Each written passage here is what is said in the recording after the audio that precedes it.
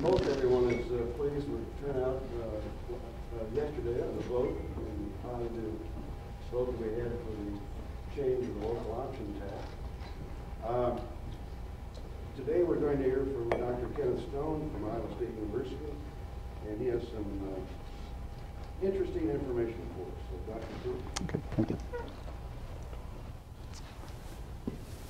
Good morning, and thank you, Bob, for inviting me, and thank all of you for coming out. I know it's fairly early in the morning, and hope I have something of interest for you. Anybody heard for sure who the Iowa State coach is going to be? I was watching Channel 13 this morning, and they were saying they're going to offer to the assistant coaches. Anybody seen the morning news? Is there anything? Yeah, okay. I guess we struck out on everybody else we tried. I was over at Mount Pleasant a couple of weeks ago, and it was an evening meeting, and a lot of them were there, were having drinks and so on. I said, well, now I may stay around a little bit afterward, but I don't want any of you taking photographs of me and send them into the register. So at any rate, what I'm about to do here today is talk about some trends that are going on in retailing in Iowa, and you might say the nation. Retailing has really changed a lot in the last several years. It's just amazing how it's changed. I also do what I call a retail trade analysis for Fairfield and the county. And then lastly, we'll talk about what can be done in downtowns to perhaps make them better, or at least keep them no worse than they are. So there's a lot of charts and graphs. I heard somebody say it was awfully early for statistics and so on, and that's probably right, but I'll try to make it as comfortable for you as I can. So it takes me a while to get this thing warmed up usually, in the first slide. Once I get it going, then so let's talk about some retail trends. And by the way, if you have any questions or comments at any time, feel free to just hold your hand up and I'll recognize you. If we look at what's happened in Iowa with respect to retail over the last several years, I'm trying to figure out a place to stand here where I won't be in everybody's way. I'm probably driving the cameraman crazy. Okay, I think this might be the best here. Go back to 1980, and you know that we have a pretty precise way of measuring about how much money people in any one county will spend in a year's time. We compare that to the actual sales in the county to see if it has a net outflow, which we call a leakage, or a net inflow, which we call a surplus. And in 1980, all these blue counties had more sales than the residents of those counties would have spent, so we call that a surplus. And you can see they're scattered fairly evenly around over in this part of the state. Mahaska at that time was the powerhouse down here, Iowa County, Des Moines, Lee, and so on. There were 25 surplus counties in 1980. All the rest of them had some degree of leakage. The white counties had a little leakage. The mustard-colored counties had a little more. The red counties had the most. They had over 40% leakage. There were only 4 of those in 1980. If we fast forward to 2001, see how the map has changed. We still have some surplus counties, but we're down at 17 as compared to 25 before. But I think most alarmingly, perhaps, is the red counties with over 40% leakage. Now we have 32 as compared to 4 before. So that's a big change to have occur in just 20 or 21 years. If we look at market share of different sized towns, these are the cities over 50,000 population. There were only 8 of those most of that time. Ames came into that category in the 2000 census, but the 8 cities in the late 70s had about 36% of the entire trade in the state, and during the 80s and the 90s they jumped up to as high as 46%. They're actually declining a little bit. Now you got a situation like in Des Moines where Des Moines itself is really not doing, I mean, it's actually losing sales a little bit because all the trade's going out to West Des Moines, or it's going north to Ankeny, or it's even going to Altoona now a little bit. So we're seeing a little tapering off. But to think that the 8 biggest cities in the state have nearly half the sales is also kind of alarming to me, but that's kind of the way it's going. If we look at cities the size of Fairfield, for example, keep in mind this chart varies between 12 and 13% of the market. It's vacillated in that range, perhaps the last couple of years breaking out of the range just a little bit. So holding your own at least, which is more than the smaller towns have been doing. If we look at typical of the smaller towns, 1,000 to 2,500 population, we have a whole bunch of towns that size. They were declining even in the late 70s when the state was really in great shape. And then in the 80s, they took a horrible nosedive. And for example, they went from 9.25% of all the sales in the state in 1976 down to a little less than 6% in 2000. So that's a big change percentage-wise again. And if you go to the even smaller towns, it's even worse. Many of those towns have lost 60–70% of their trade during that particular time. Take a look at some of the businesses. I've got these classified 4 ways. Declining is the first one I'll talk about. Probably the worst situation of any kind of store in the state was men's apparel stores. I must add that the state now does not classify these individually anymore. They used to until 1998, so that's the reason I'm showing you to 1998. Now they just classify all clothing stores and shoe stores as apparel stores. And by the way, we do have handouts of the retail trade analysis part of this, not everything else. But and I gave a CD to Bob that's got everything on it. So if anybody really needs any of this, I'm sure Bob would be glad to get it for you. Anyhow, men's apparel. From 1976 to 1998, the total sales in the state in men's apparel stores went down 77%. Just imagine, 77%. We lost 67% of the stores. And even the ones left are doing 31% less business than they were back in 1976 if you adjust for inflation. Now what caused that? Was it the Walmarts and the Targets that caused it, or the big malls, or what?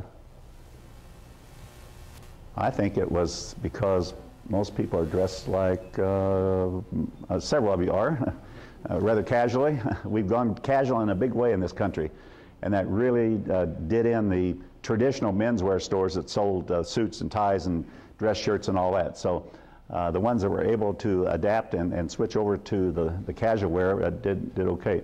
In particular, the big chains, the Gaps, the Eddie Bauers, the Old Navies, chains like that have done great because they sell casual wear to the entire family. There are still some around in Ames. We have 2 menswear stores. They're both downtown, and none of them all. When I first came to Ames in 1976, there were, I think, 3 men's clothing stores in the mall. None any longer. But there are 2 downtown. They mainly sell to the graduates who are getting interview suits, and we have a fairly good-sized professional group of people in town. But even they, I'm told, are struggling. So, drugstores, another type of store that's declining, and this is really an anomaly. If you look at sales, it looks like if you don't adjust for inflation, they're going up. Maybe when you adjust for inflation, they're actually going down. These are drugstores now. Now, why would that be? This state is getting older, as is most of the country.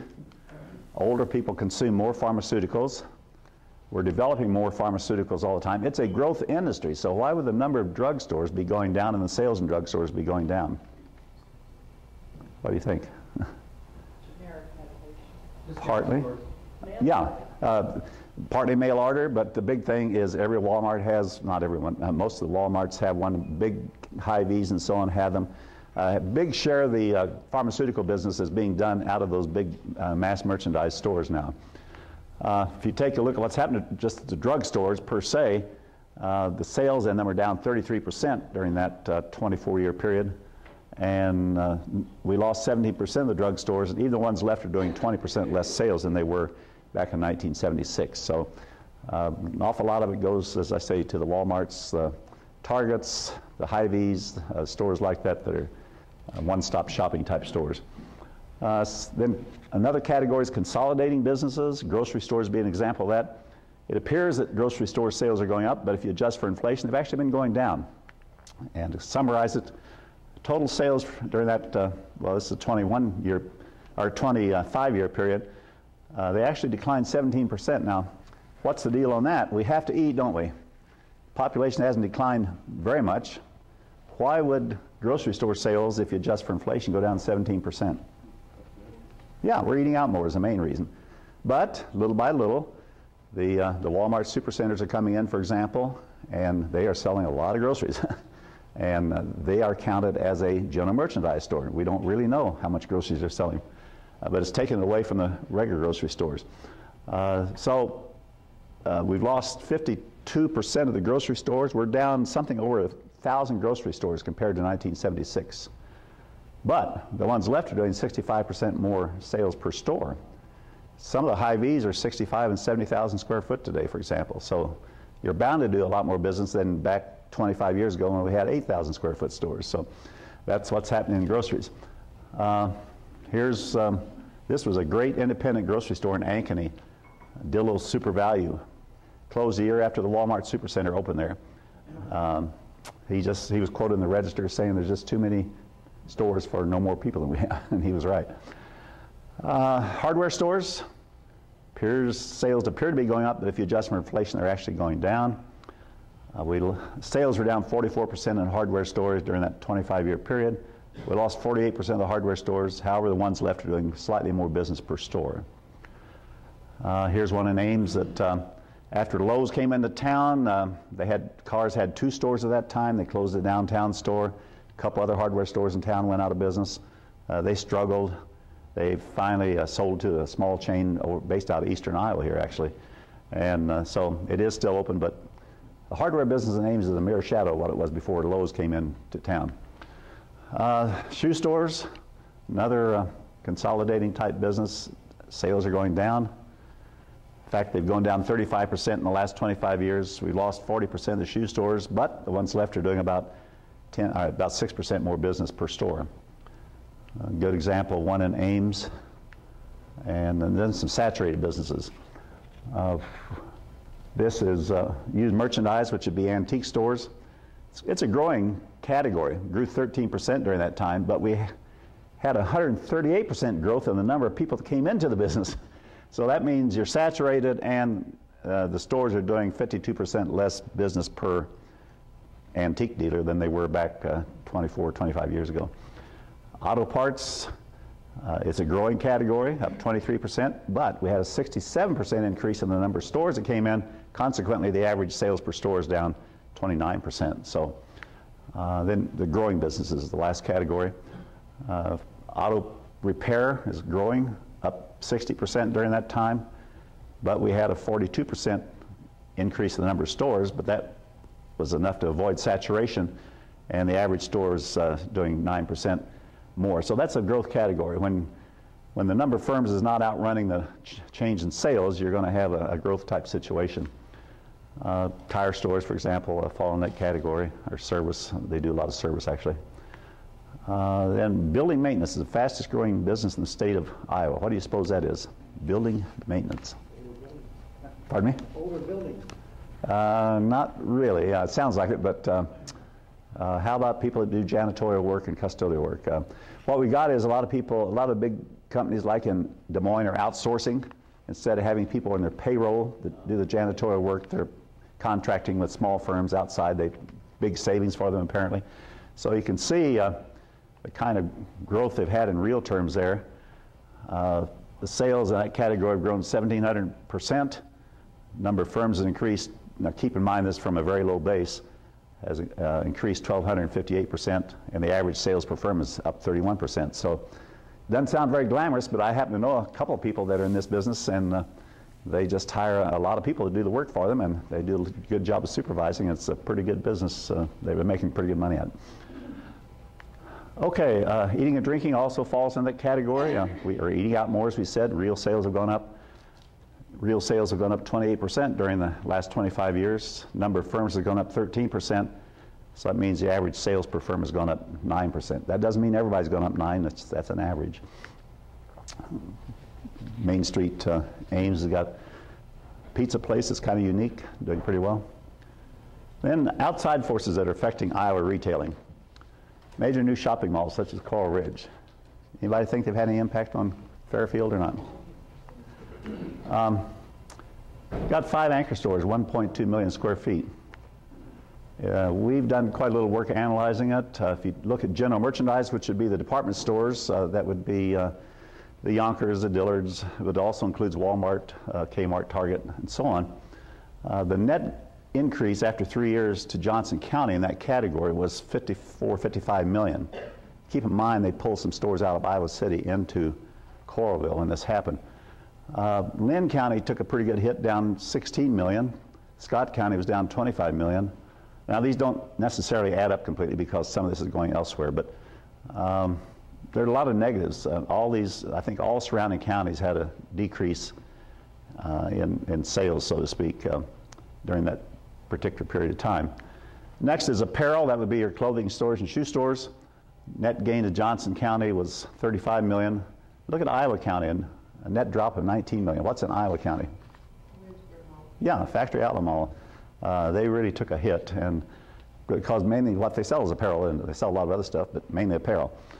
If you look at specialty, which would be card and gift shops or sporting goods or jewelry, things of that nature, Johnson had a net gain of 23 million.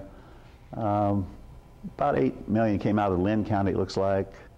I should be looking at you folks. Looks like maybe, you can't say for sure that the reduction, the loss of 1.5 is due to that, but good chance that it was. And then total sales, the net gain to Johnson County was 228 million. Net loss to Iowa County was 43 million. And they got a local option sales tax there, so these local option sales taxes aren't certain. I'm really glad you passed yours, by the way. It sounds like it's a great project. But just to show you how uncertain they are, Polk County, for example, passed the local option sales tax for schools, and they're getting nearly $1,000 per student per year, and they've got all plans to spend that plus a bunch more. And at the same time now, they were building a new mall by General Growth that built Coral Ridge. They're building that in West Des Moines. Again, 1.2 million square foot with a whole bunch of other outbuildings. And it's in Dallas County. And that mall complex has the potential for actually sales of about 500 million a year. If and when that mall opens, it's going to pull a lot of sales right out of Des Moines. So that certainty that they thought they had on local option sales tax is going to be reduced a good bit. So anyhow, just an aside there I thought you might be interested in. What was the impact of Coral Ridge Mall on, whoops, I need to go back here just a second. Impact on Iowa City and Coralville. The yellow line here is Iowa City sales in general merchandise, in other words, department stores. They started off here at about 65 million in 1990 before the mall went in, and they were growing pretty nicely. The green line is the trend line through there. In other words, they would have been up here probably had the mall not come in. Here's when the mall came in, and here's what happened to Iowa City's department store sales. Here's what happened to Coralville's department store sales. And you can see there's no doubt about when the mall came in, is there? Right in there, I'd say. Apparel sales. Iowa City wasn't setting the world on fire, but their trend line was along about here. And once the mall came in, it dropped down to here. Here's what happened to Coralville's sales in apparel, up almost $50 million, from practically nothing to nearly 50 million.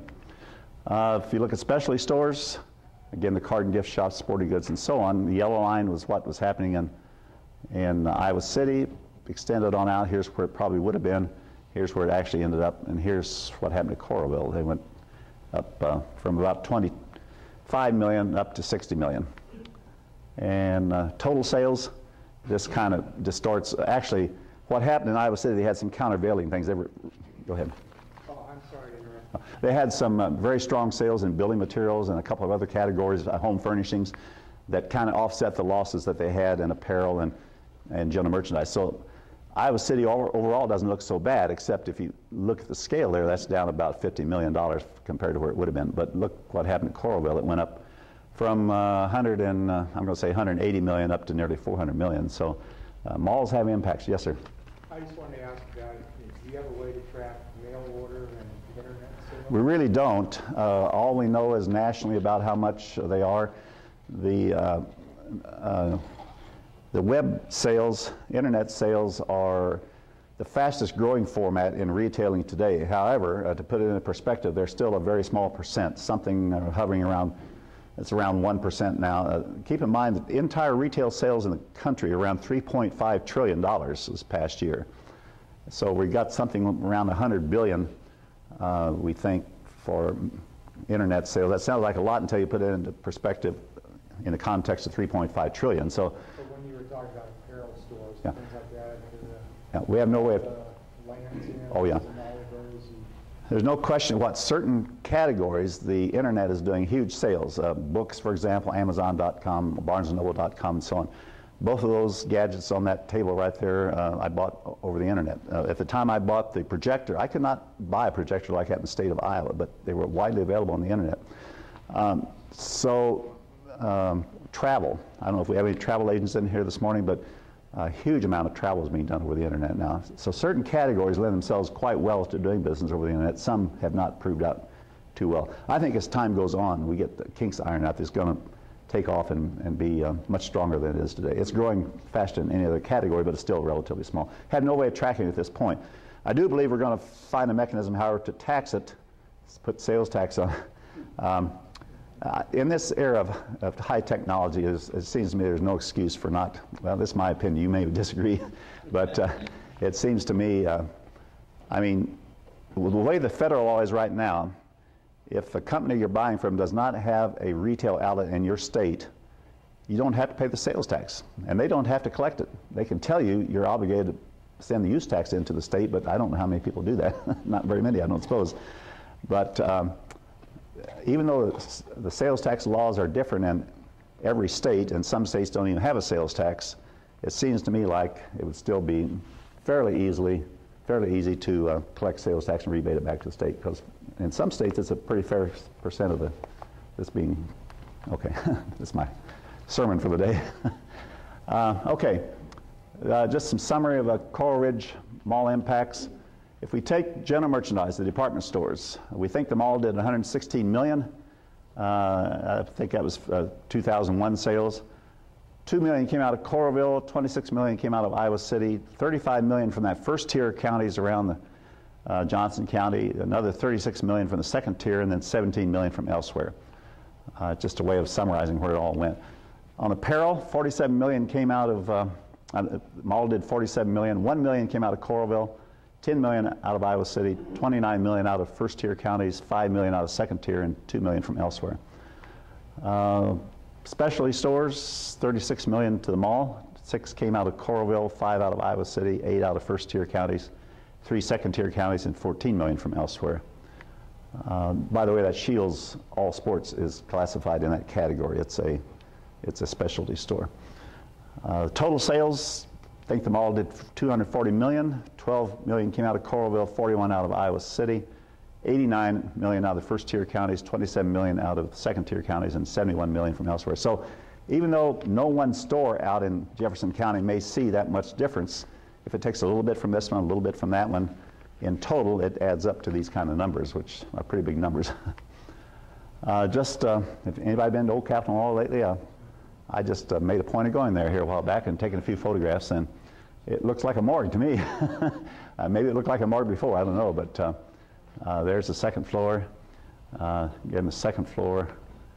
First floor, I thought that's kind of interesting. Welcome to your downtown. And this, I guess this used to be Penny's, somebody told me, is that correct? And then the factory outlet mall at Williamsburg. Here's the year before the factory outlet mall came in. This is surplus or leakage for the county.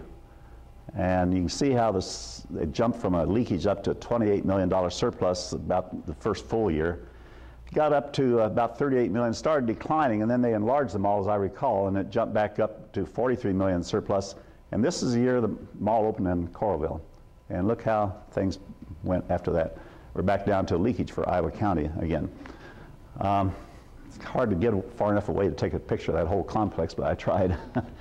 And then I was just taking this picture to try to show the interior of the mall, what it looked like. And after I got the photograph developed, or I guess I took it with my digital camera, I'm not sure, but at any rate, I got to noticing, my gosh, there's a lot of vacant parking spaces around there, a lot more than there used to be. So that's kind of, in Iowa, retailing is pretty much a zero-sum game. If a mall comes in and does $240 million a year, it doesn't come out of thin air. And little by little, it's got to come from various other places, various other competitors. I'm told that Lindale Mall has suffered greatly and that it's being redeveloped. Is it in bankruptcy? I think I heard it was in bankruptcy. I'm not sure. So I don't know about that. I know an appraiser called me, I'm sorry, because he was reappraising it because of going to be redeveloped, he said. Okay, the big box discount department stores like Walmart and Target have certainly had a big impact. A lot of you know I've studied Walmart rather extensively, been all over the world talking about it. Duffy in the Des Moines Register a few years ago had this cartoon. may not be completely apropos, but I think it illustrates what's going on with retailing in the United States, and not only retailing, but perhaps banking and agriculture and you name it. In the capitalistic economic system, the big get bigger and the weak fall by the wayside. And these poor little neighborhood store fish are swimming like crazy, trying to do their old thing, trying to keep from getting eaten alive, but right behind them are the bigger chain stores and so on, and behind them are the mega malls. And if they, in a place like Iowa, the way they grow is by grabbing up market share from the ones that don't make it. So maybe not quite apropos, but it looks pretty decent to me. And then another cartoon I found was the Great Walmart of China. Anybody been to China? I was there a year and a half ago. I had a chance to go to the Great Wall. I did several seminars there. I didn't show this slide in China because some Chinese are saying, sometimes I wonder if opening our economy is such a good idea. And they are privatizing, by the way, a good bit. So Walmart's apparently taken over the Great Wall of China. Just if you haven't paid any attention to Walmart lately, sales are $246 billion this past year. They're far and away the biggest retailer in the U.S. Home Depot is a distant second. Kroger, Target, on down to JCPenney. Kmart just coming out of bankruptcy at $33 billion.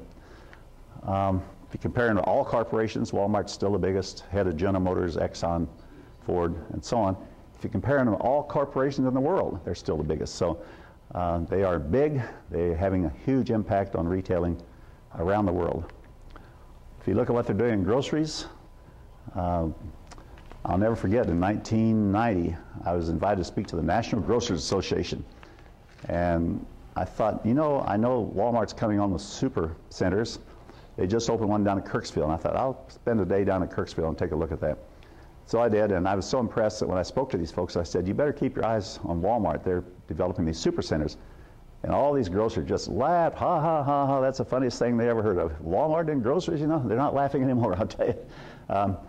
As of 2001, Walmart was the leading grocer at 11% market share. Now they're close to 13 already at this time we're standing here this morning. Look what happened to Kroger. They were growing, then as Walmart came on strongly, they leveled out. Albertsons is second biggest, but they're declining. Safeway's growing slightly, but a distant fourth, I guess you'd say. If you look at some market share in certain markets, in the Springfield, Missouri market, Walmart has 32% of the grocery market already. 1/3 of the grocery market. Memphis, they have 24. Des Moines, they had 12. This was December 2001. Right now in Des Moines, they have 17%. They've grown from 12 to 17% in just 2 years, basically. If you look at Kansas City market, a highly fragmented market, Walmart's ahead of Hy-Vee already, become #1. Hy-Vee's #2. A whole lot of others in here, several more I didn't even show. If any of you are familiar with Aldi's, they're not big, but they do hold pretty much a steady 2% market in the markets that they're in, market share. Okay, any questions about the preliminaries? That was just some trend stuff. I'm about ready to talk about what you really came for, I suppose, to see what's happening to Fairfield and Jefferson County. Any? It's pretty obvious in the analysis so far that the term that's used in economic development of creating sales is a myth. It is. The same thing holds true when people talk about creating jobs. Bob and I were just talking about that a little bit this morning. Again, it's kind of a chicken and egg type thing. Our population is not growing much in this state, and it's, in particular the population group from up to age 44. It's actually declining, and that's the prime age that you need people to go into say from 18 to 44. That would be people entering the workforce or in the workforce already, fairly new to the workforce. And that category of population is going down, so that's not attractive to outside companies coming into the state. On top of that, we have a very low unemployment rate in this state, something on the order of 3.7 now. We typically are near the bottom and among the lowest in the country. I'm not sure that you can buy jobs. We're putting $30 million apparently into Trans-Ov up in Sioux Center, Iowa. Boy, that's a lot of money. I'm not sure you'll get that back, but I'm just Ken Stone. I don't really know for sure. So I give the governor and the legislature credit for trying But Bob and I were talking, the real entrepreneurs I know around the state, and we have a lot of genuine, fantastic entrepreneurs in this state. Most of them have not got any help from anybody. They had great ideas and they just went after them and did it. But I don't know, maybe we can do some good, but we're talking 300 some million, I believe we're gonna, of course the bill's still being negotiated, but that's a lot of money. I don't know how you dole that out and how it's fair and so on.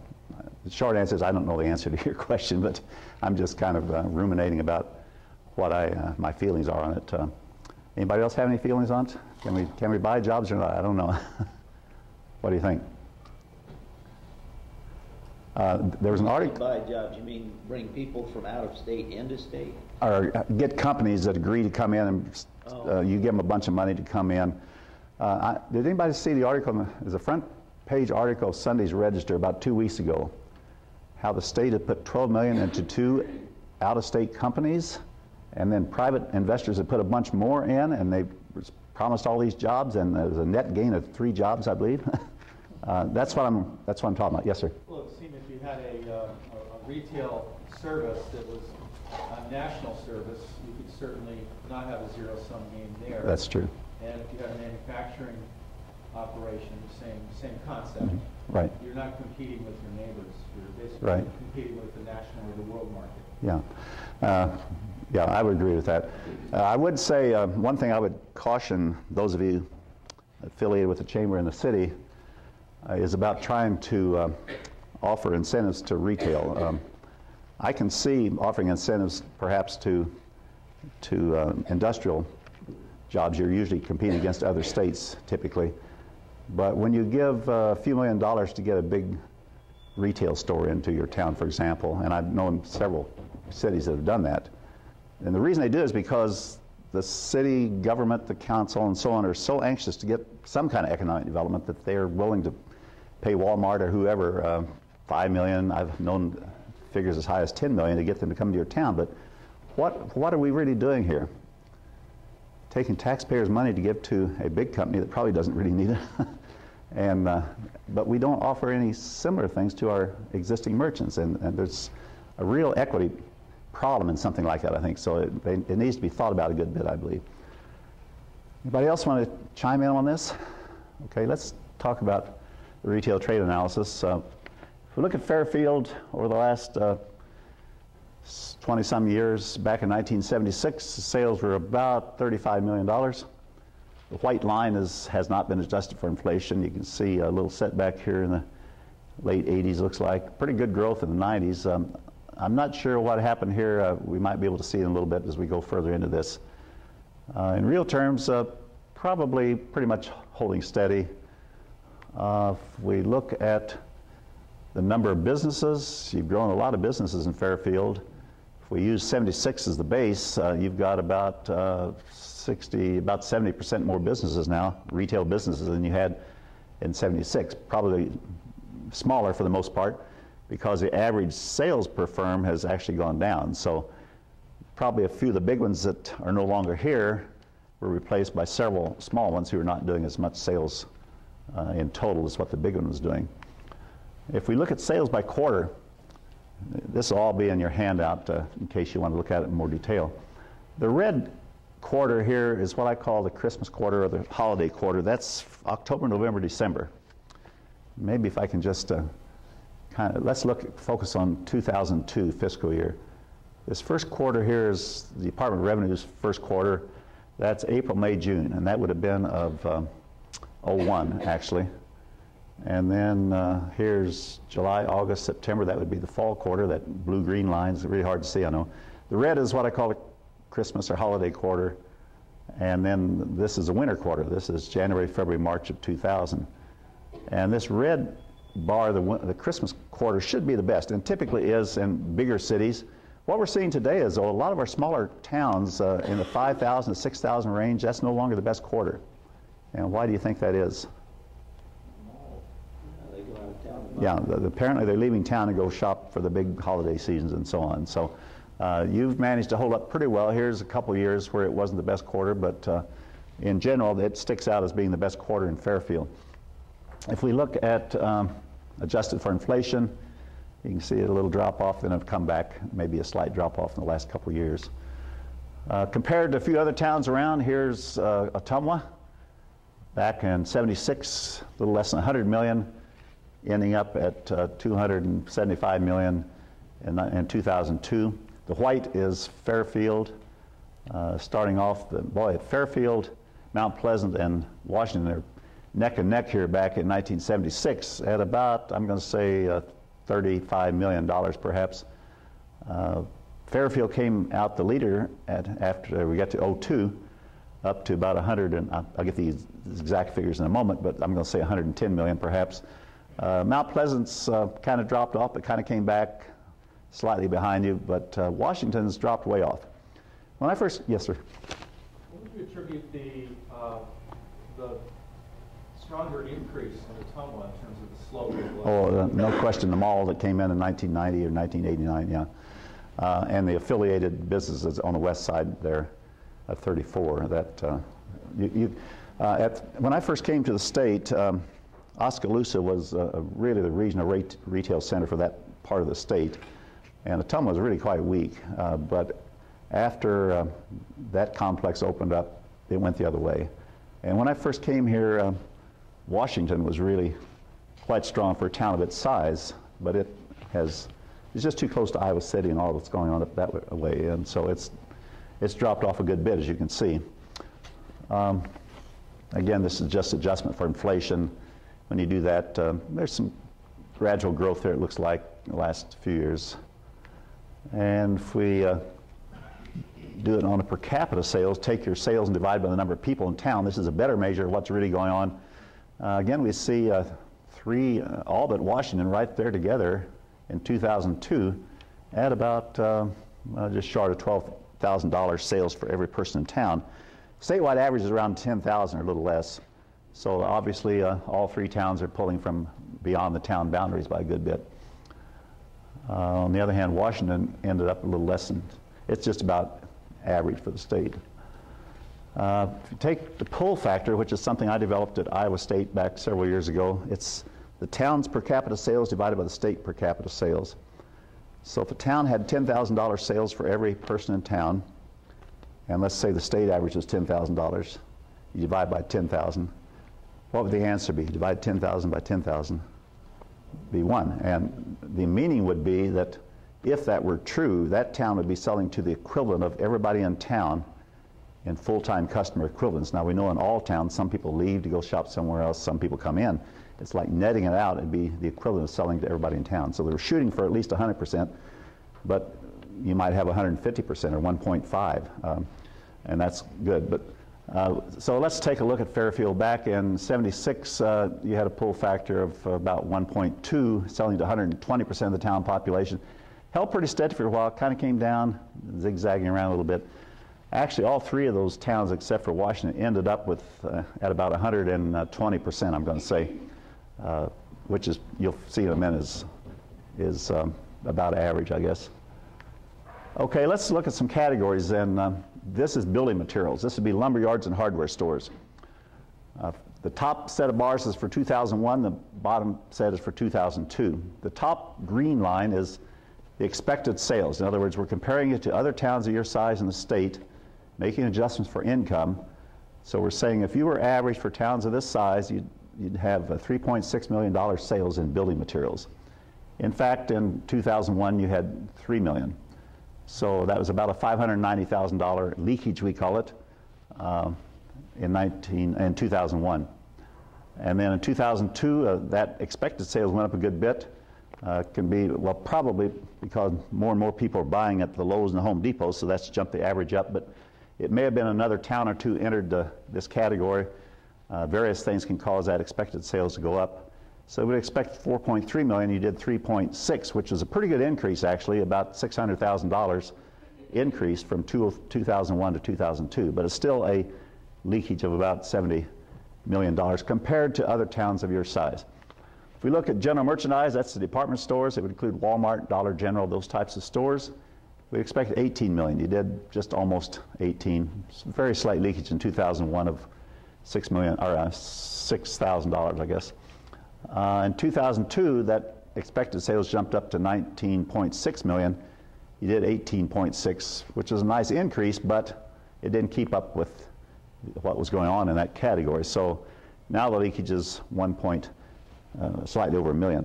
The reason this is so important is department stores and grocery stores are kind of the equivalent of anchor stores in a mall. They are the big draws to your town.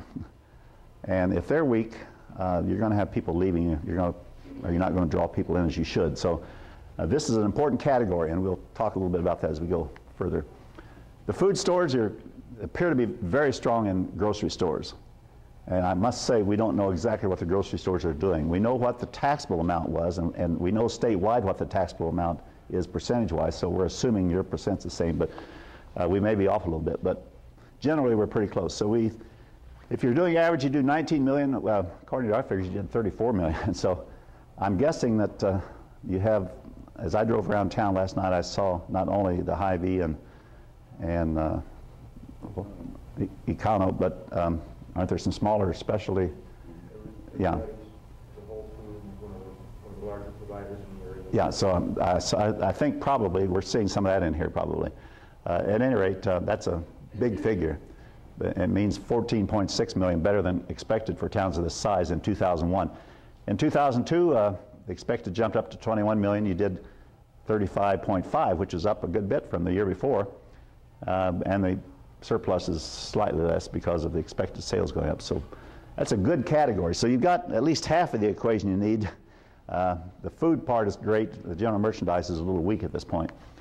Apparel would be all clothing stores and shoe stores. We expect 1.35 million. You did 760,000 in 2001, so that's a leakage of 590,000. 2002, we expect the same amount, 1.35 million. You did exactly the same, and the rounding errors here cause this to be slightly different. $580,000 leakage in 2002. Home furnishings and something happened here. I'm not quite sure what. This would be furniture stores, major appliance stores primarily, carpeting stores. We expect 2.5 million, you did 1.9, so a leakage of 650,000. But in 2002, the expected went up to 2.6, but the actual sales dropped off to 640,000. Did a store leave? Okay. Did the furniture store close? That must be it. Yeah, that must be it. So you can see it. Now you're 2 million less than expected in that category. So eating and drinking places, we expect the restaurants and taverns, we'd expect 9.2 million. You did 7.9. That might surprise you, because as I drove around last night, I saw quite a nice and varied assortment of restaurants, but that's 1.24 million less than expected. In 2002, we expected 9.6 million. You did 7.6, and that's a bad sign because it dropped, and that's a $2 million leakage at this point. So there's certainly some opportunity in that category, I would say. Specialty stores, as I said before, you can get the whole list of stores in this handout that we'll give you when you leave, but it's sporting goods stores, card and gift shops, jewelry stores, a lot of stores like that. We would expect 5.3 million. You did 11, which is way above average by about 5.8 million. And about the same in 2002. We expect 5.6. You did nearly 12, up nearly $1 million during that year. So a surplus of 6.3 million. So typically, if you're not very strong in general merchandise, in other words, if the department stores are weak, this is going to be stronger. If the department stores are strong, this is likely to be weaker because they a lot of times sell some of the same stuff. Services, which would be everything from beauty shops to auto repair, bowling alleys, theaters, but motels would be the biggest one in this one. We expect 10.5 million. You did 15.7, so another good category for you. That's 5.2 million better than average. In 2002, we expected 10.9 million. You did 16.1, which was an increase over the previous year, and the surplus is about 5.3 million. Wholesale is a hard category to analyze because it's any wholesaler or manufacturing firm is selling something like an outlet store or something, or it can be a farm machinery dealer, just the parts and service in a farm machinery dealer. Very difficult to analyze. I wouldn't put a lot of faith in this one. We expect 6.9, you did 5.5. That's less than average. Same for 2002. This one's so varied, it's very difficult to tell you what it really means. Total sales, we expect 96.5 million. You did 104.2 in 2001. That's 7.7 million better than average. And 2002 expected 99 million. You did 110 million. So you're up nearly $6 million from the previous year. And your surplus, are compared to other towns your size, you're up about 11 million. So even though you have some weak areas, you have some very strong areas, and the balance goes to the plus side. So overall, you're ahead of the game, or ahead of most towns your size. If we trace some of these categories, here's food stores, for example. This is a pull factor in 1976, selling to 175% of the town population, and remained pretty steady. Kind of went down, then zoomed up here to, you're selling to the equivalent of about 275% of the town population. It's always possible somebody can be misclassified. In the past, we could track this down. Now the state, somebody complained, I think.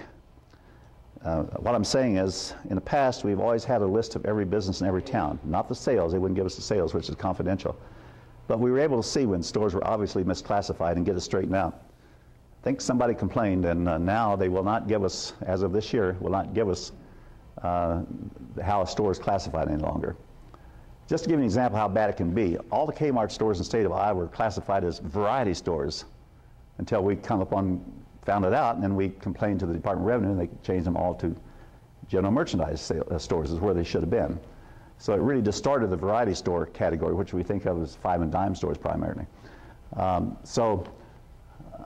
It could be we got a misclassification here. It's unusual to see that bigger rise, but maybe you folks will agree with that. I don't know whether your grocery stores are that strong or not, but that's a tremendous increase. If we look at utilities, we do tax utilities. We're phasing out that tax, by the way. We're in the second year of the phase out, thank goodness. It's a terrible regressive tax. And it accounts for a huge amount of the state sales tax, by the way, but it had been growing up. I'm guessing there was one year when they weren't collecting here in town, or weren't collecting as much. We had a big drop there. It's back up to where it should have been. If we look at general merchandise, I'm guessing that Walmart must have come into town about 1986. Is that correct? You can see how it jumped up there and then kind of gone back down again as competitions come in around the area. Here's building materials. At one point back in the 80s, you're selling to 165% of the town population, but it's dropped way down to 50% now. So that's a quickly deteriorating category for you.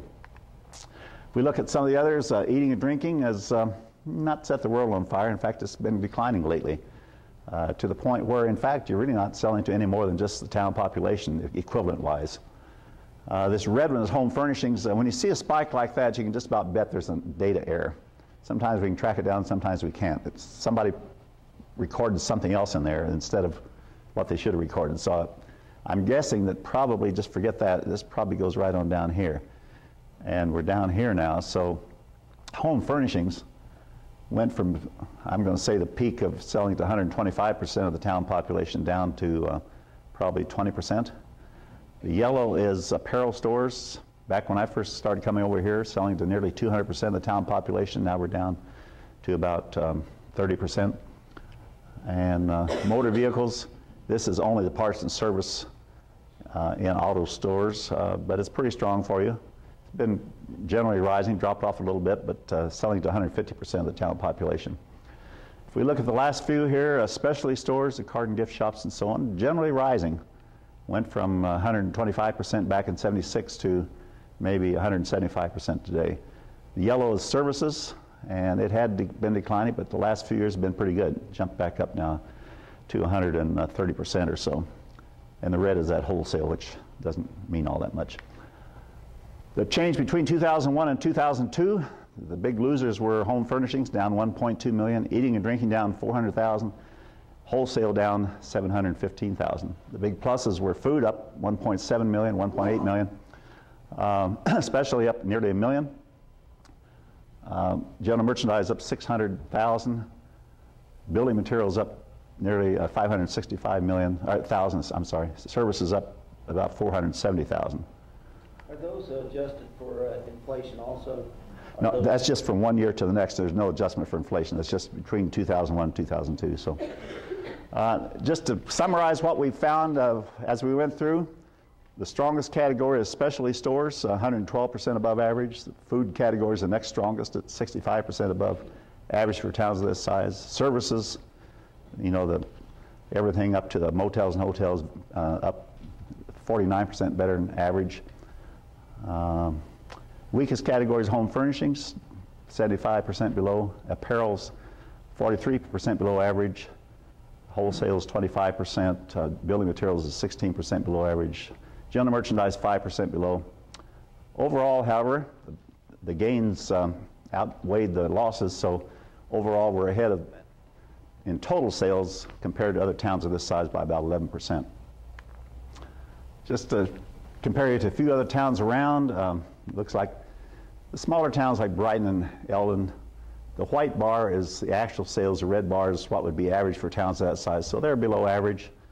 But everybody else is a little above average, but keep in mind they're all being compared to towns of their size, so even Keosauqua is better than average for towns of its size. Yes? What category of stores like Orscheln's and Tractor Supply?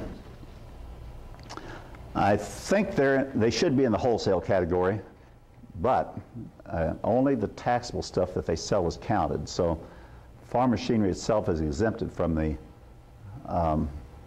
sales tax, but there'd be a lot of stuff in an Orscheln's, for example, that would be taxable. So that they are probably that's where they should be, is in the wholesale category. And that's one of the reasons we really regret the fact the state has shut us out from getting how people are classified now, because we've straightened these out many times. For years I used to go up to Spencer, and the people, we always showed a leakage in building materials. And one of the big building materials dealers would come up to me and just cuss me out every time I was there, saying, "That's not right, I alone do that much, blah, blah, blah." Finally, I got the list out and found that he was classified as a auto supply store. And so once we got that straightened out, then everything fell in place. But the reason these classifications can get off is that when you send in your application for a sales tax permit, it's a very short form, and you just state mainly what you're going to be selling. And some clerk down there classifies you. Well, if they've had a bad day or don't know what you're talking about or whatever, they may just completely misclassify you. So we had a kind of a check on that when we had the classification numbers, but now we don't have them. We don't have them anymore. So at any rate, Ottumwa's 800-pound gorilla here, I guess. Here's their actual sales. Here's what would be average for towns the size of Ottumwa. So they're up in the approaching $300 million sales. Here's Mount Pleasant, and you folks, I'm off to the side. I can't see very well, but around the $100 million category. And then these smaller towns, of course, are very, Lockridge doesn't even show up. It's so small. Yes? Well, I'm surprised that Washington being actual sales more than expected. After the first series of slides showed Washington as a real drain going into the malls. Yeah. Washington's still doing better than expected, even with having lost all that.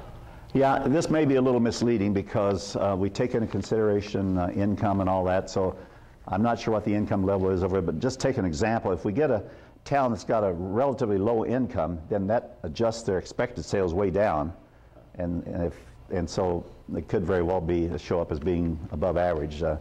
We're saying if people make less money, they're going to spend less money. So I'd have to look into this a little more detail to find out exactly what it is, but it's something like that. I'm really interested in Washington. Okay, we'll go on to the next subject then. Let's just kind of summarize what we saw in terms of each of these merchandise categories. We show Fairfield at 9,500 population, kind of in the middle of these towns we compared you with, and this is your pull factor. You're selling 56% to 56% of the town population in building materials, to 125% of the population in general merchandise. So you're selling the equivalent of everybody in town plus 25% more. The big one is food, selling at 273%. You might look at the averages for this category. 188% would be average for food. Now you can see how food's being concentrated in towns of this size, county seat towns, but you know, they get 2 or 3 good grocery stores. They pull people in from quite a distance. Apparel, not very good, selling to 33% of the town population. Home furnishings is even worse, selling to 17%. Eating and drinking, selling 95%. Specialty, 175. services 136, wholesale 63, and overall selling to 120% of the town population. Average is 123. This does not take into consideration the income situation. So let's show how you rank then. Can you go back on that just a second? Yeah. I'm just wondering about the foods and services where we're below one-on-one. You know, how can that be? Eating and drinking? I mean, people aren't leaving Fairfield to go to Keosauqua to eat. Well, if they go to the mall at Coralville, for example, there's a good chance they might eat a meal there that they would have eaten here. You see what I mean? Okay. There's that type of thing that happens. Let's rank you then. Your best category is food. You ranked second among all these towns. Probably the next best category is specialty, ranking fourth. Overall, you rank 11th. Number one town is Spencer. Number two town is Carroll. Why do you think Carroll's so good? And Decorah here, let's see. Decorah ranks number 4. Why do you think Decorah and Carroll are such strong towns for towns of this size? Yeah, geography explains it all. They have a huge trade area. They're just at the optimal distance between major, I mean, you go to Decorah, it's a long ways to get to any place else to shop. And you go to Carroll, and there too, it's a long ways to get to Omaha or Des Moines or whatever. You're pretty far away, actually. So, and plus they've been pretty aggressive in their retail sectors. Okay, probably the worst categories then are apparel and eating and drinking and home furnishings. Those three are pretty tough categories. There ought to be some opportunities for somebody to revive those, I would think. That's down toward the bottom of the pack in those categories. Some demographics. Jefferson County had $241 million worth of spendable income. It's called EBI, effective buying income. You probably know it better as disposable income, the amount of money people have left to spend after the taxes and withholding are taken out. We spend about half that on retail, by the way. So the median household income, almost $30,000. That means that's right in the middle. Half the households have more, half have less. Statewide is a little less than 35 million. Nearly 30% of the households have less than $20,000. Statewide is 24. $20,000 to $35,000 households, you have 28%, slightly higher than the state average. $35,000 to $50,000 households, 21% versus pretty much the same as the state average. $50,000 and over households, 21%, quite a bit lower than the state average. Average income per person is 92% as high as the state average. You can compare it to other towns around. For example, Keokuk County, a relatively low average income there, 70% as high as the state. Population, 16,000 in Jefferson County. Less than 18 years of age, 27% versus 28 statewide. 18 to 24 years of age, 15% versus 19. This is a critical category right here. This is, if you don't have a college or something, you tend to lose people. Well, that's actually graduates. Well, that's where they're in college. You tend to lose people in that category if you don't have jobs or college. 25 to 34 years of age, you have 44% versus 37. That's a good category for you. 35 to 49, 14%, not slightly lower than the state average. And then you have 6,600 households, an average of, we didn't get the percent, but it's, I'm going to guess about 2.6 persons per household probably. And then lastly, well, almost lastly, we think the people in the county spend about 144 million, 138 million were spent in the county. So that's a leakage out of the county of about 5.9, in spite of the fact that, that Jefferson is doing pretty well. And Fairfield, I'm sorry. I'm trying to think of two things at one time here. So it's about a 4% leakage, or like losing 663 full-time customers. Here's the way the leakage chart looked for Jefferson County. It was decreasing, then it really went in the dumper back in the early 90s and really climbed out fairly rapidly. And in fact, we had a couple of years of where you showed a surplus of sales in Jefferson County. 2001 was kind of a break-even year, and then now we've got a little leakage of about 5%. So we hope that trend doesn't start back down here again. We hope that you take it back up here to the yellow again, but you can see we seldom see this. Once this starts, it usually doesn't come back. We usually we stay at a pretty big leakage, but you actually reduce the leakage rather substantially during the 90s. Okay, that's the end of that. I'm running ahead of time, I think, here. The last part I've got is some possible, are you asking a question or are you just stretching? Okay. Does anybody have any questions? Sorry about that, I wasn't picking on you. Anybody have any questions over what we've covered? Well, the next part then is some general ideas about what you can do to help out downtown. And you know, I have to start this off with almost an apology because I don't think any of us have the answer. It's very difficult to know how you keep downtowns viable, how you grow them again, and so on. If I knew the answer to that, I'd be a fairly rich person today, but it's extremely difficult. So I'm going to offer several ideas that I've seen implemented in various places and that people talk about and so on. So I view it as a two-pronged approach. I think, number one, you've got to have cooperative actions, things that you can all do together in conjunction with the city, perhaps, or the chamber, or the, what do you call the new, Visitors Bureau. If you had a Visitors Commission, Visitors Bureau, or whatever, working together as a group with those kinds of organizations are things that, and we'll talk more about this in just a moment. So things you can all do together, and then next, things that those of you who are retailers or other business people can do individually to make your business better. I really categorize the last thing as just getting back to the basics of doing good business. There are just so many businesses that have gotten sloppy in how they do their business with customers. And it's not just small businesses. You look at Kmart as an example. What happened to Kmart to cause them, get them in such dire straits? They made a lot of just stupid errors, didn't they, by their management, but they just never, you walked into a Kmart and you didn't get the kind of service, things were out of stock, you had trouble with returns, all kinds of problems that you didn't have typically with Walmart and Target. And so consequently, it pretty much did them in, although they're coming out of Chapter 11, but it's going to remain to be seen as to how things go. But you can name probably any number of big companies where you've seen people not doing the job the way they are. I fly United mainly, not, I thought the world of them for the longest time, but there was a period of time back in the last few years, they got pretty bad. And even though they're in Chapter 11 now, as recently as just a couple months ago, you know, a person they had at the frequent flyer counter in Des Moines, for example, I hope nobody in here is related to this person. He was the grouchiest, nastiest person, not the type of person you want in front of people, but there he was, representing a big corporation. You know, that's what I'm talking about, the little things that cause a company to lose its luster, so to speak. Okay, let's talk about some of these cooperative actions then. New and exciting promotions. A lot of towns kind of get into ruts, I guess I would say. Do the same thing over and over at the same time every year. And some people like that, but some people like to see some new things and something that would get the customers stirred up a little more and get them excited about shopping in your town. Maybe we can talk about that in the Q&A session here in a minute.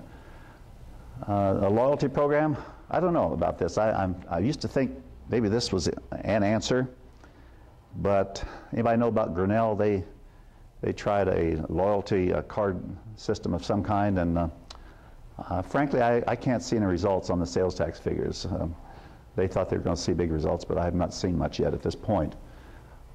You know about grocery stores that have a card that you get so much off and so on.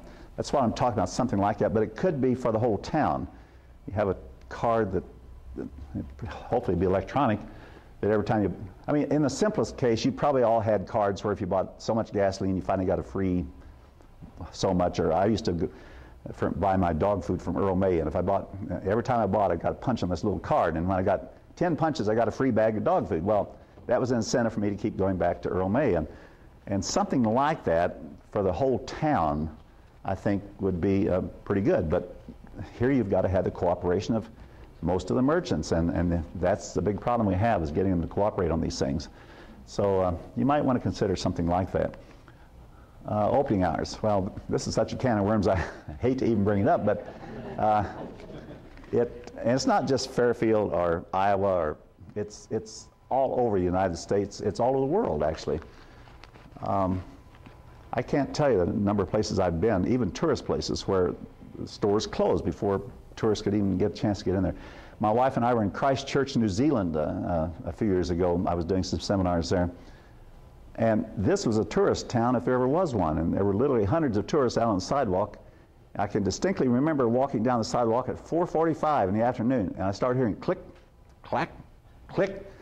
What's going on? And the darn merchants, even though they were supposed to stay open until 5, which I thought was too early, were actually closing their stores at 4:45, getting ready for the shutting people out so they could really be out of there by 5.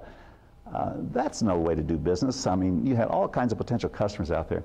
Well, the problem nowadays is that we have so many households, especially younger households, that have dual income families. You have both partners working outside the household, and many just simply can't do business if you're going to close at 5:30 or whatever. And so you're basically shutting out about, I'd say, roughly half of the potential customers if you don't stay open at the hours they can get there. And so that solves part of the mystery as to why people are going elsewhere to shop. So what's the answer? There's no easy answer. Ideally, you'd like to have the majority of the merchants agree to some extended opening hours, maybe an extra hour each evening. And I know it's tough being a small merchant. I grew up in a family that ran a small store, and it's very difficult. You like to have some time off too. But I would say my dad was always very accommodating as a farm machinery dealer, and he made it known that I don't care if it's Sunday night or when it is, if you got a breakdown, you need a part, you come and get me out of bed or whatever. And so he was very accommodating. People knew that would work. But what we have many times is towns will try different things.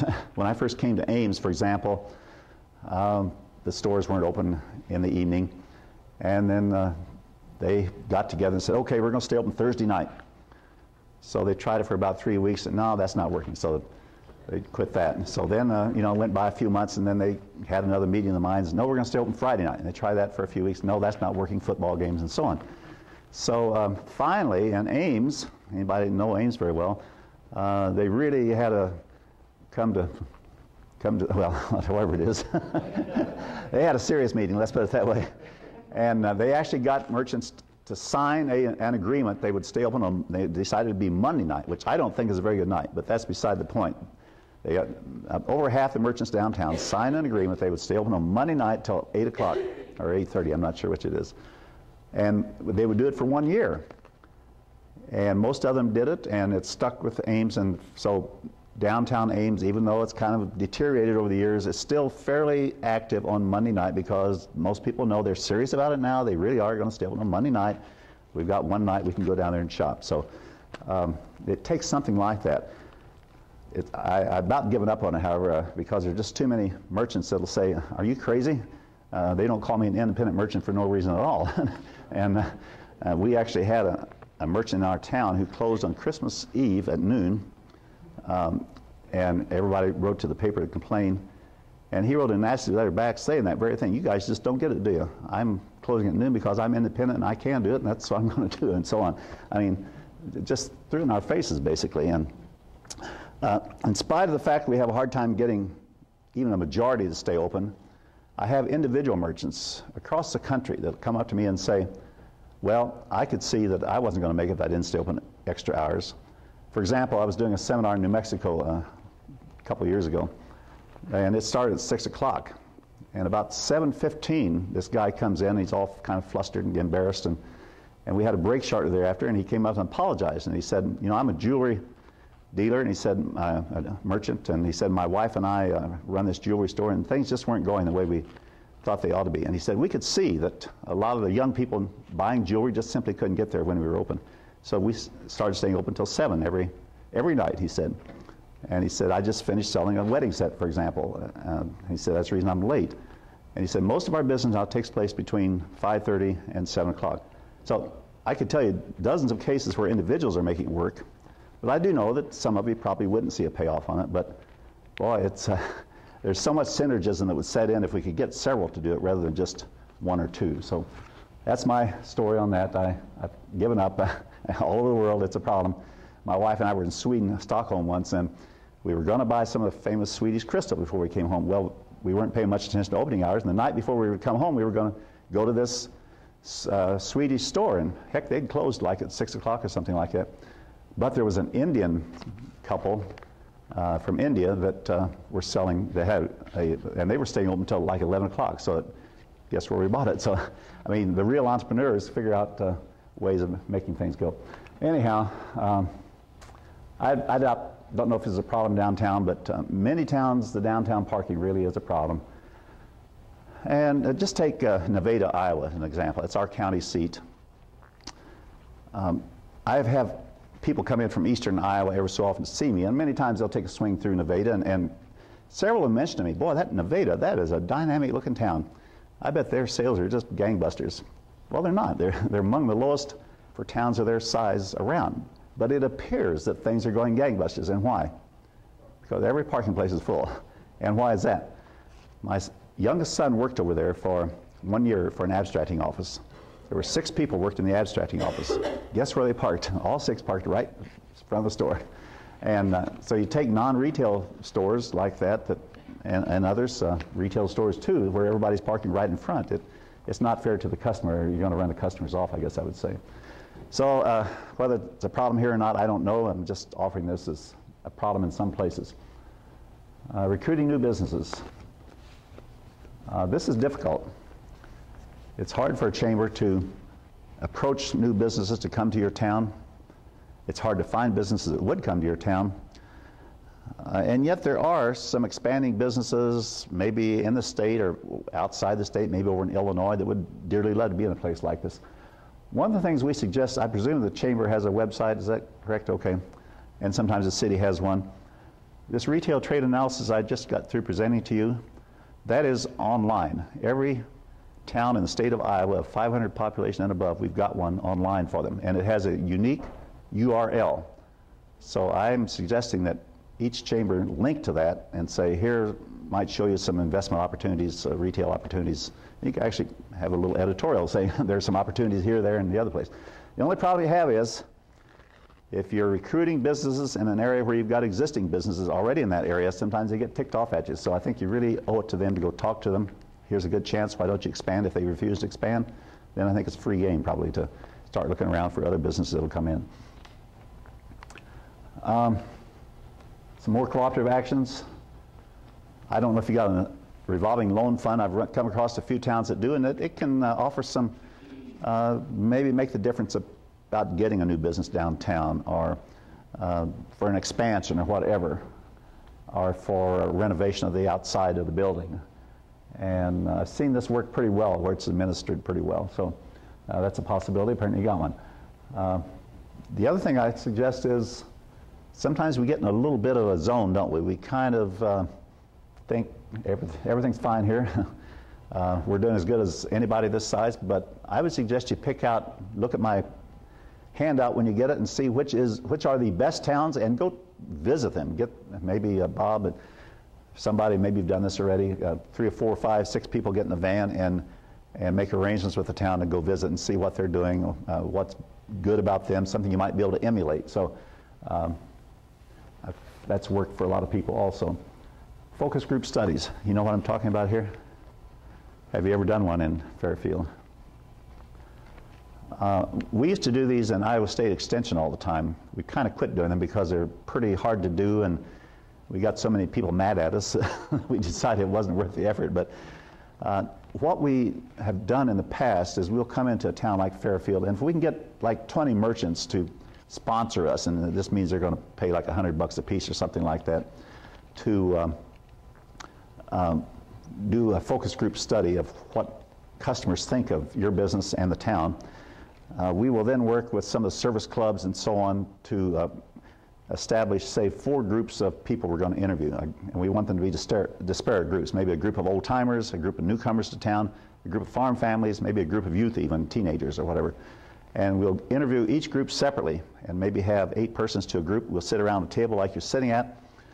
We start off by just asking general questions about where do you shop in general, what do you think about Fairfield, and what do you like about it, what don't you like about it. And then we zero in on every business that sponsored us and say, what do you like about Joe's Hardware Store, what don't you like about it? And they go around the table, each one says what they like or don't like about it, and recommendations they might have.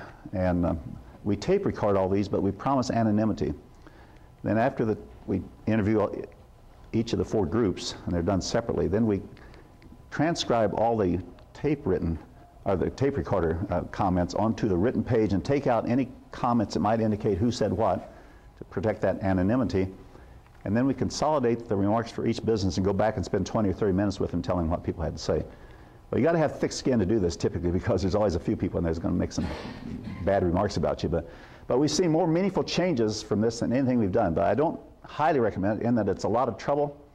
A lot of people do get mad at us because they'll say, our store's not that way at all. It's just people thinking we're that way. Well, if people think you're that way, you're that way, you know. So at any rate, just to give you an example, I did one once in north central Iowa, and there was this nursery in town, lawn and garden and nursery, primarily a nursery. Everybody loved the couple that ran it. It was a middle-aged couple. They said, you know, they're great people, and that man knows everything there is to know about cultural practices, plant disease, and so on and so forth. They said the problem is he won't come up front and talk to us. He spends all his time back in the back with the plants. So I thought, this is going to be real simple. So when I debriefed him, I just recited what I recited to you, and the guy jumps up and his face turns red and he says, well, hell, don't they know I got work to do? I don't have time for customers. Well, you know, he genuinely believed that the plants in the back were more important than the people in the front. And if you all listen to call-in shows like on weekends where there's a horticulturalist or somebody that really knows about plants and so on, there's just a huge desire for that knowledge out there. And here this guy had it but wouldn't give it to his customers. And we subtly convinced him that he had a great talent that people desired. Maybe he could hire somebody to help him water and prune, and he could spend more time in front. And it worked out that way. But you wouldn't believe the people that we've run across that were doing things that people didn't like, but the people wouldn't tell the store owner or manager. But when a third party like us told them, then sometimes we could engender some changes. And so you do have to have thick skin. Sometimes it's completely positive. Everybody loves you. They don't want to change anything. But more than likely, there's some things they don't like. And it can be something as simple as a man one time we interviewed, he ran a women's clothing store. He and his wife did. But he stood in the front smoking a pipe. And you can imagine what the clothes must have smelled like. And the women in town just highly resented it. And but finally, he didn't have a clue that he was offending people by smoking that pipe in the front of the store. And so, you know, just simple things like that we can really see some changes on. So I'm not promoting this in a big way, but it's something that you might want to consider. Unique stores. And I think Fairfield probably has done as good a job at this as any town your size in the state. You really do have a lot of diversity here. You really do have a lot of unique stores. And by the way, if anybody else has to get up and leave, that's fine. I'm not going to bite you or anything. So, develop tourism and recreation resources. I'm absolutely convinced that people in the Midwest are starved for recreational and tourism opportunities. Why else would gambling be as ragingly popular as it is, for example? I mean, from the standpoint of the casino operators, you'd have to say it's been a roaring success, has it not? I mean, we're losing over $1 billion a year as customers, and I don't like it, but there are a lot of people that love it. But I think that by and large in this state, up until recently at least, we've done a poor job of developing tourist opportunities. If you just take celebrities alone, we have got tons of them from this state, yet well, we say there'll be a little sign once in a while, somebody's birthplace, John Wayne's birthplace or somebody, but we've not done a lot in really developing it or promoting it. And I just think there's tremendous opportunity in that category. Pella is a good example. When I first came to Iowa, and you older people all remember that probably, the tulip time, the one weekend per year was pretty much it. And then shortly thereafter, they started realizing, hey, we've got a tourist attraction here, the Dutch theme and so on. Perhaps we could get bus tours in, and I don't know how many bus tours maybe you know, Bob, but they have a lot of bus tours go through there, a big share of the year now, and it's been a huge injection of business into Pella, I believe, especially for some of their specialty stores. But I do believe we're making progress in this area. I spoke to the Western Iowa Tourism Association or something, and I sat through some of their sessions. I was really impressed with some of the things they're doing. They've got some great promotional brochures and things now, and I think we're making progress. So I think we need to take a look and see what we can improve in this category. Interesting things connected perhaps to Maharishi. I don't know what all is going on there and so on, but anything that you've got that is prominent in your town that you can tag on to is going to be important. Now some of the individual actions. If you're going to be in business and be successful, you got to have a competitive advantage. In other words, in the minds of the customer, there has to be something better about your place of business than your competitors. Have you ever stopped to think about why do you bank where you do, for example? Something better about it in your mind. Maybe they're friendlier. Maybe they have better, less fees on their checking or ATM or whatever. Maybe they just treat you a lot better. Why do you shop at the grocery store you do? I shop at the one I shop at simply because it's the closest. I don't think it's the best in town, but it's the closest. So we have various reasons we shop at where we do, but you better have some competitive advantages in your place of business, otherwise you're not going to make it. If the customers don't believe that you're better in some way, they're not going to shop at your place or do business with you. Well, let's go back to the next one. Try to find a niche. If you had to use one word for strategy, it would be niche. That's something you can do better than anybody else, or something you can do that nobody else is doing. And give you an example in Ames. There's a jewelry store in Ames that started out shortly after I got to town, and initially they were just trying to go head-to-head with the chain jewelers, and they were failing. They were not doing very well, let's put it that way. As they went to jewelry shows, they started hearing about people that were designing settings, for example. And this guy's pretty creative. He said, I think I could do that. So he started off in silver, designing settings, and he'd buy gemstones and put in the settings. And am I saying that right? Setting is a thing that sets in, I guess so. And that took off pretty well and gradually branched off into gold, and he has got a land office business now. What you buy in that store is unique. Or you can actually take a drawing to him. If you got a 25th wedding anniversary coming up, you want a special ring design, for example, he will design it and build it for you. That's a niche. And then shopping your competition. I get so aggravated. I do Walmart seminars all over the country and all over the world, actually. And when I ask merchants here competing against Walmart in various places, have you ever been in a Walmart store? No. Well, you know, isn't that like operating in a vacuum? If you don't know what your biggest competitor is doing, how in the world can you compete against them? And in the book I wrote a few years ago, I used Joe Paterno, the Penn State coach, as an example. I don't think Joe Paterno or any good coach would ever allow their team to play another team unless they scouted them, got all the tapes, previewed the tapes, reviewed the tapes, let the players see the tapes, look for all the weaknesses in the other team, and so on, strengths too. But here we've got local merchants not going to the competition for whatever reason, and sometimes it's things as simple as, well, I wouldn't want to be seen in my competitor's store. Well, maybe if it's, in your town, it's another small store, perhaps that's true, but if it's a bigger store, certainly I wouldn't have any qualms about it. So anyhow, I think you really got to get out and shop the competition. For prices, displays, maybe you'll find some good ideas you might be able to use. Certainly on this prices thing, you wouldn't want to be, you want to find out if you're in the ballpark or not. And the kind of policies they have on the returns and things of that nature that you might want to try to meet or exceed, so to speak, and the voids they might have in their merchandise mix that you might be able to fill. Some other things, individual actions, buying well.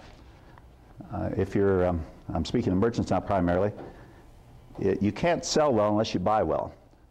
And outfits like Walmart, for example, have huge advantages in buying. They're so big, they've completely changed the equation in the way stuff is manufactured and sold. If you go back 30, 40 years ago, manufacturers or producers kind of decided by surveys and so on what the public wanted. They designed whatever it was, they produced it, they sold it to a distributor and then down to a wholesaler and finally to a retailer and actually told them what it should sell for. Today, outfits like Walmart or Home Depot or whatever are so big, they decide what they want, they decide what price they're going to pay, and maybe even some of the features of construction and so on, and they dictate even such things as the terms of the sale and so on. I'll give you a little side story just to show you how dominant these stores have become. A few years ago, I was doing a seminar out at Cornell University at Ithaca, New York. It was plant growers, people that grew trees and shrubs and bedding plants to sell to retailers. And I just got going real well, and some guy held up his hand. He said, say, I sold a bunch of stuff to Walmart last year, and said they paid me, and then after the season's over, they sent me a letter saying they'd had such a bad year, they wanted 3% of their money back. Now keep in mind, this is a retailer telling a supplier, I want 3% of my money back. Those of you who are retail, who's a retailer in here? Hold up your hand. Okay. Would you ever go back to your supplier and say, hey, I had a bad year, give me 3% of my money back? I don't think so. At any rate, I said, well, did you give it back? Yeah. 2 or 3 other people held up their hands. Yeah, it happened to me too. I gave it back. When I walked out of the auditorium when the seminar was over, the organizer put his arm around me as if to say, you poor ignorant guy, they all got that letter. And he said they all gave it back.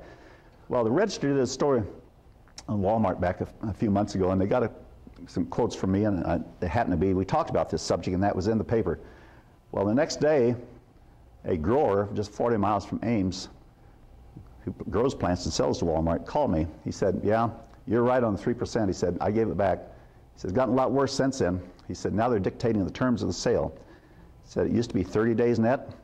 Then they said, okay, now it's 45 days net. You all know what that means. You pay in 30 days or you pay interest. He said, then they went to 60 days net. He said, then 2 days ago I got a letter from them saying, not only is it 60 days net, but it's retroactive to 1999. Now this is 2003. It's retroactive to 1999, and you owe us $6,000, $7,000 now. I mean, how much more dominant can you be? So you independent merchants have a devil of a time coming close to that. However, there is hope in cooperative buying with with buying groups and so on. You can get some good buys. Frankly, there's a surplus of virtually all merchandise today. There's just more than can be sold. So there are some real good deals out there. There's liquidated merchandise from retail chains that have gone out of business. There's overrun merchandise, stuff that where a manufacturer just had nothing else to do, so they just kept making stuff, and to get rid of it, they sell it for reduced prices. So these things are available, but you really have to look around and just don't take the first price that is given to you, so to speak. Excuse me just a minute while I wet my throat a little bit.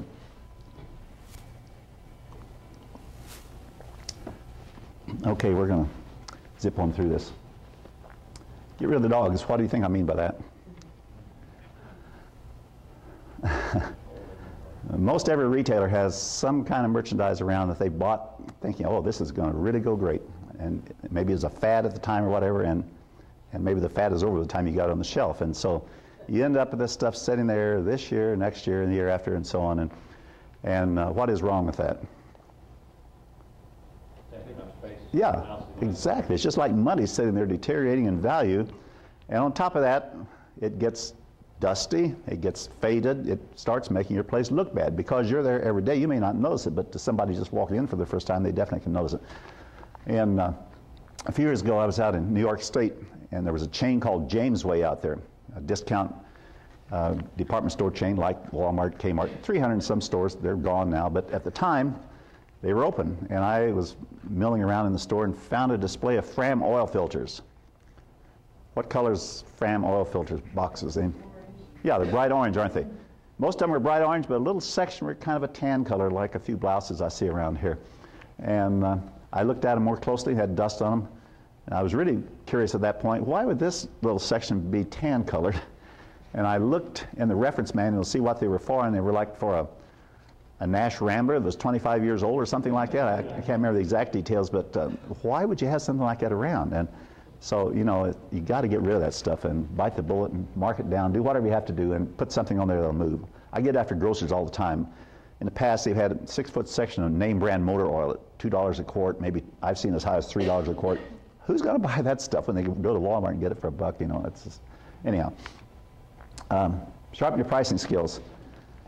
Do you think Walmart's cheaper on everything than every other store? Everyday low prices. Everyday low prices. You hear that all the time, don't you? On many things they are. There's no question about it.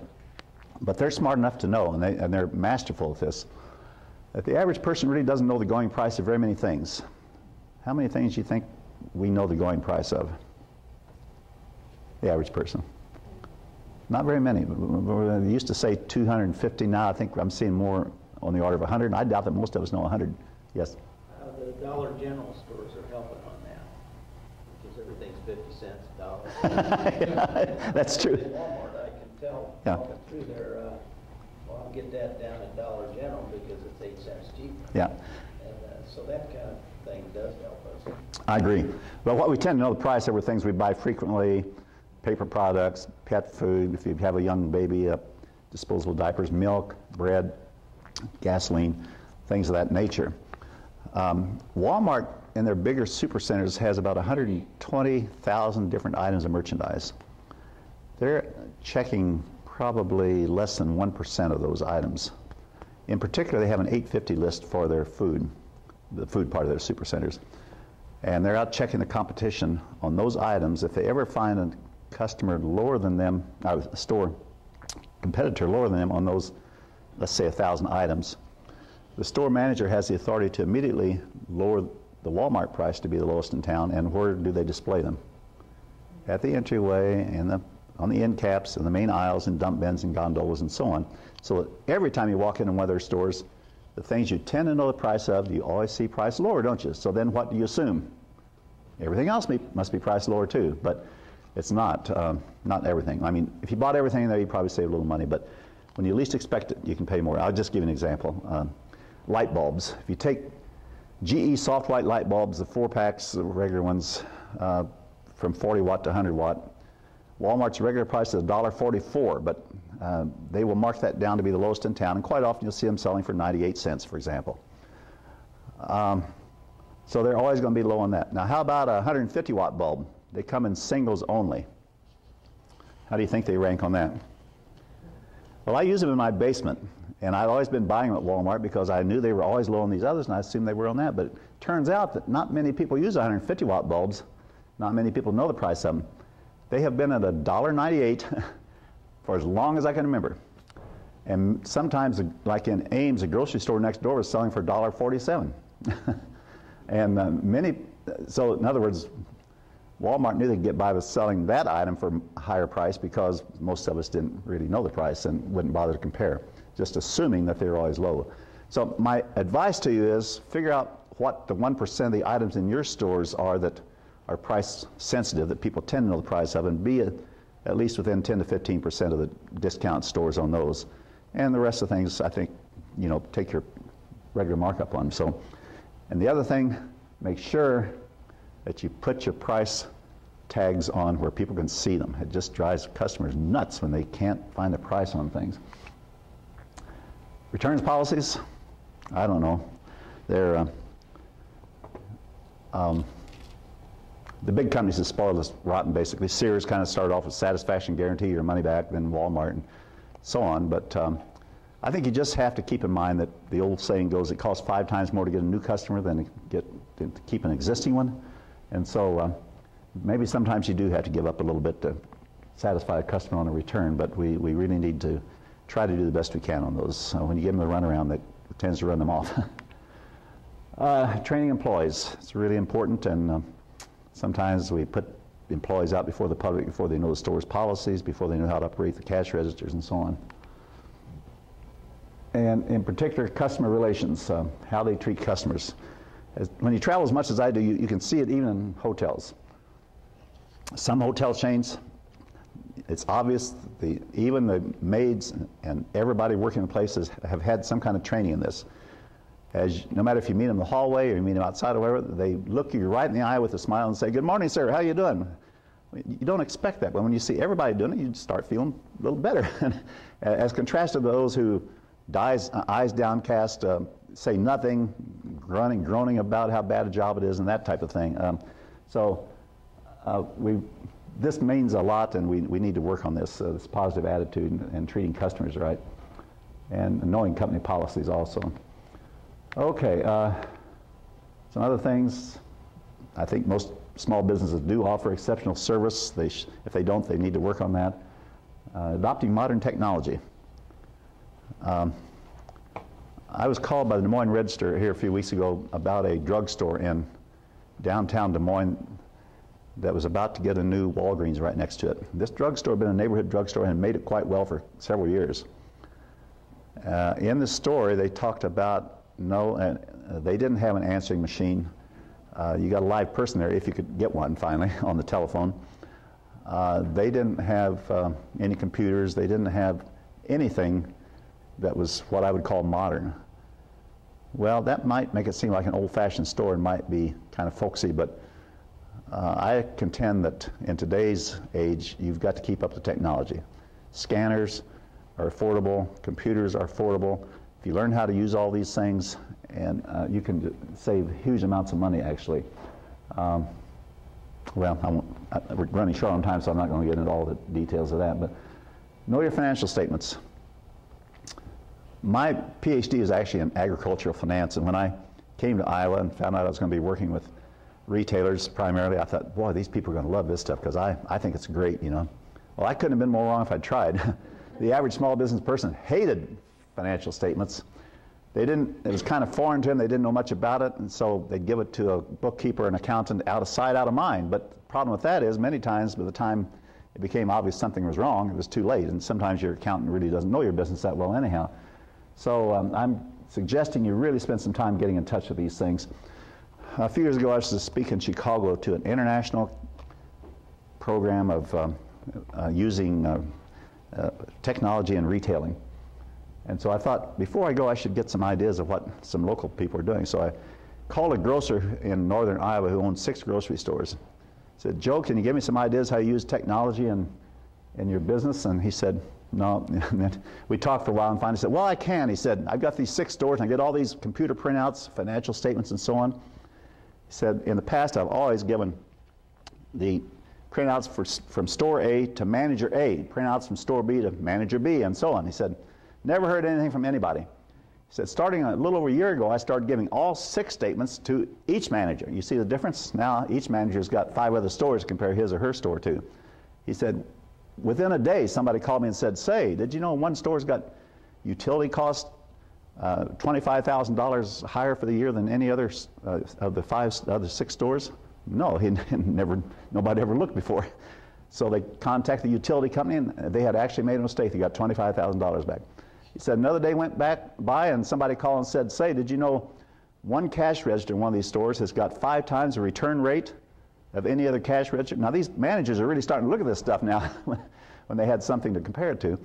And he checked on that and found out that the young man running the cash register was in cahoots with another young man who was coming in buying a lot of stuff, and when he went out, they only checked out about half of it, and then he'd come back and return it, and they'd split the money, and so on. So, you know, just cursory examination of the financial statements allowed him to make some pretty good changes. Find ways to reduce operating costs. We all have to work on this all the time. We all know that. Developing teamwork by empowering employees. Do your employees have the authority to take care of business or not? I'll tell you my little horror story. My wife and I owned a rental house for several years, and actually a couple, and we bought all the appliances from this one dealer in Ames, and we thought highly of him.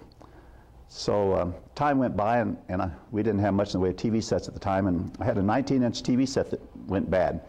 So I took it to their repair department, this place where we bought all these appliances, a few $1,000s worth of appliances, and went back a few days later to get it.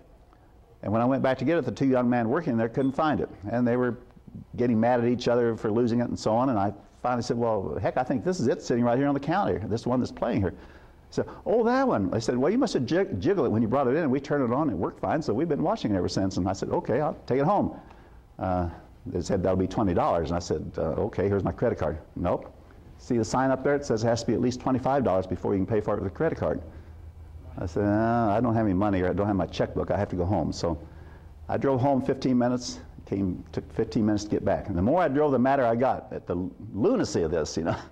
And finally, when I got back with my checkbook, I said, did you guys adjust the focus or anything to earn the $20? No, but if you want that, it'd be another $20. Well, that did it. I blew my stack, and I haven't been back since. And that's not atypical what a customer would do. What would have been a simple way of handling that?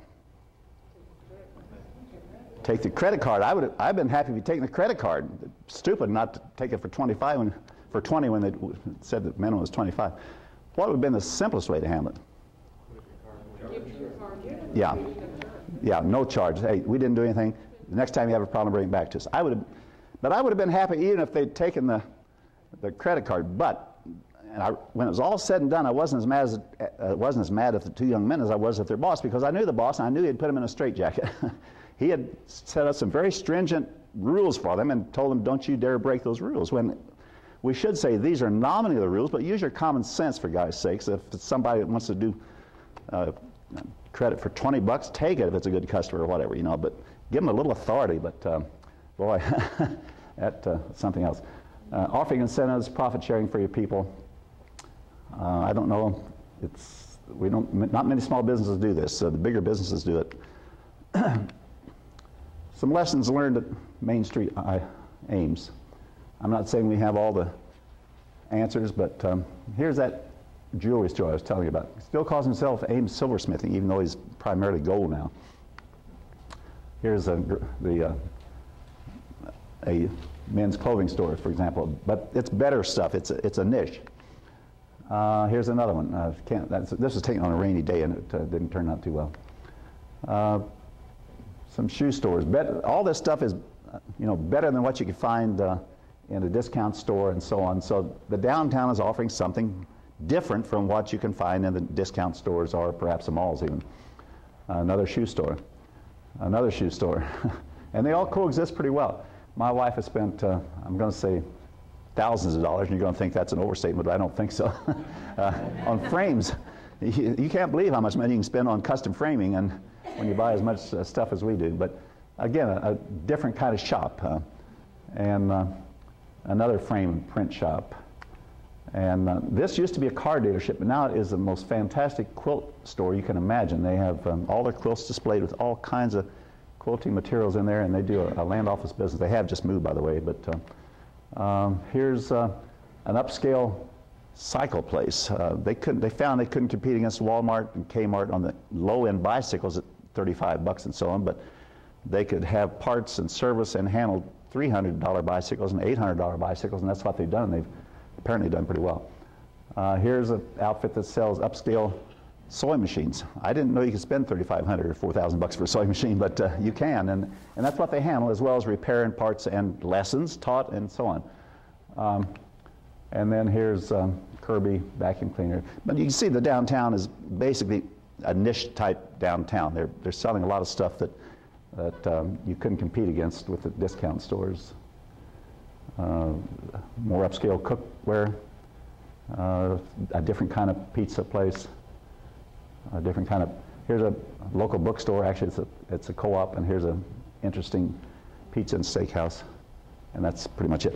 Okay, sorry I've gone on for so long, but any comments or questions? You can see there's no set answer for any of this, but I'd still believe if we could get more people cooperating to make the whole town better in various ways and promotions and so on, and then each and every merchant figure out some way to make my business better, the sum total then is a much better shopping district in a town like Fairfield, and people start noticing that, hey, things have changed around here. Every business seems to be a little better than it was, and we got different promotions, we got improved streets or whatever it happens to be. So comments or questions? Yes? What effect do you see the bypass having on a town like Fairfield when it gets built? If you are dependent on transit traffic, motels, for example, restaurants, things of that nature, it can be devastating if you don't put up the proper kind of signage. When 163 first went around Pella, for example, the first time I went down that way, I didn't realize I was already past town because I'd planned to stop by Jarsma's and get some Dutch letters and so on, and I was around town before I knew it. But at that time, they didn't have signage up. Now they have lots of signs up, and there's no question about where you get off to go into Pella. So signage is very important. Our studies have shown that overall, it doesn't make that much difference in terms of sales. But what it means is some of the ones downtown that were impacted may have gone out on the bypass, or somebody else went out on the bypass. If you're not dependent on transit traffic, it's not a particular problem because everybody around the local area knows how to get to your store anyhow. But if you're dependent on transit traffic, it can be a problem, but it can be solved largely with signage, I think. So, anybody else? Yes? Interested for your perception on when you do this workshop in other communities. Look around the room here, I'd say probably 70% of the people here are in financial institutions. And there aren't too many retailers, and the ones that I see here are already doing it. That's almost typical, almost exactly as I find everywhere. It's interesting because one of the most common comments I hear is the people that really should have been here weren't here. The ones that are here are already doing what you are saying needs to be done. And I don't know. I just don't know what the answer is. I don't know why it's that way, but this is pretty much typical what we will find everywhere. Once in a while you find a higher percentage of merchants, but not very often. Anybody got any other answers as to why that happens? Okay. Anybody else? Well, here are the handouts. Maybe we should put them. I'll let Bob take care of that. But I don't know if we got enough for everybody. But he can make more probably. And that's just the retail trade analysis. All the rest of the slides, Bob does have a CD of it. If you think you'd like, I don't know if he can make copies of CDs or not. Can you make copies of CDs? Okay. Our selected things on the CD or whatever. Oh boy, I've caused you a lot of trouble now, haven't I? At any rate. Or if that fails, just give me a call and I can get whatever you need. I mean, I've got tons of stuff at home I haven't begun to unload on you. So I do believe that we have made some progress on many of our towns like this. I do believe we're starting to figure out what it takes to keep towns robust and so on. And I'm hoping that that keeps increasing because it's just a shame to let what used to be really strong retail towns to kind of dissipate and become towns that aren't very strong anymore.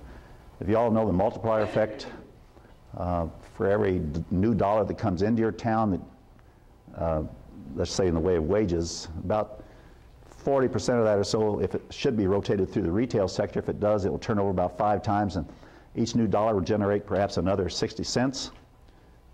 So that's the multiplier effect. Conversely, for every dollar that leaves a town, eventually that same thing happens. It's not just a dollar leaves, but it's like $1.60 that leaves, because eventually the stores in town are going to have to lay off somebody. They're not going to do as much business in town and so on. So it's really important that we try to keep all the retail that we can. Oh, I guess I'm finished then. I do appreciate you coming, and I hope you got something out of the seminar, and feel free to contact me if I can help you in any way.